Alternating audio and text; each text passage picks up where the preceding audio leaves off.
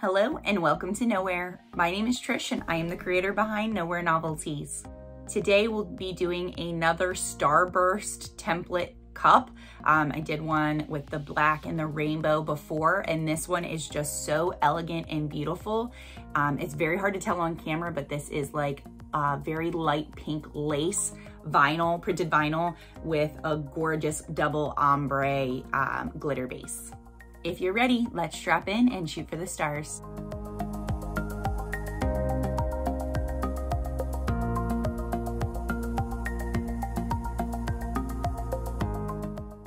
This is a 20-ounce skinny straight from Maker Flow Crafts. It's base painted white with like a burst of candy pink in the very center to create that double ombre. I'm going to be using Vortex and Chantilly. Vortex is from the Glitter Grind and Chantilly is from Beachy Olive.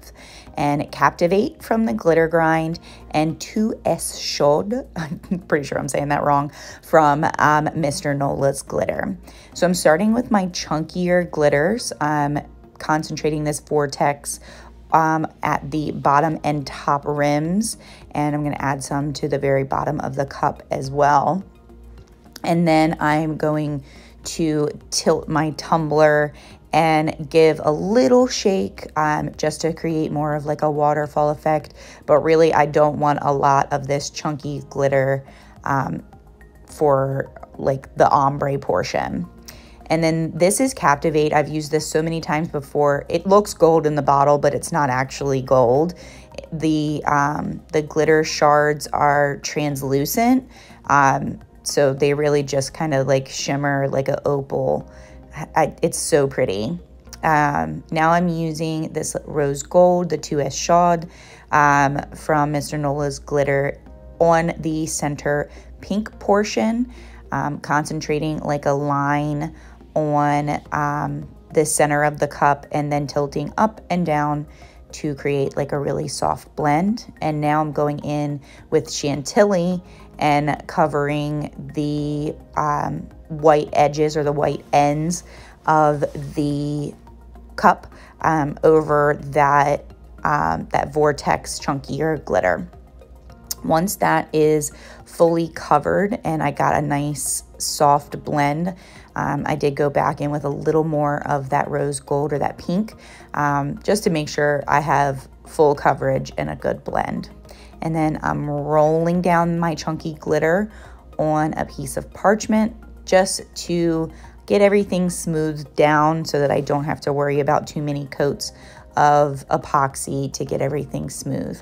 I did coat this with polyacrylic and was able to get away with just a single coat of epoxy.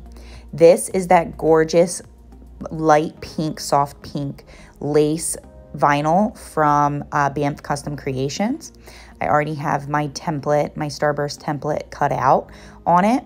I cut it to size using like a paper cutter, and now I am taking off the like the smaller portions of the burst, so that basically where these pieces of vinyl are missing, the glitter, the ombre is going to shine through.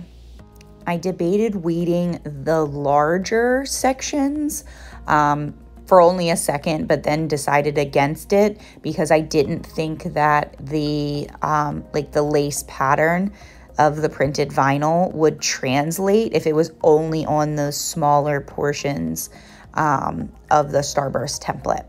So now I am adding transfer tape so that I can easily get this transferred over to my cup. I squeegeed the back down and peeled up my backing sheet before I even started trying to lay it onto the cup so that none of those like smaller bits there in the center of the Starburst were going to cause me any issues.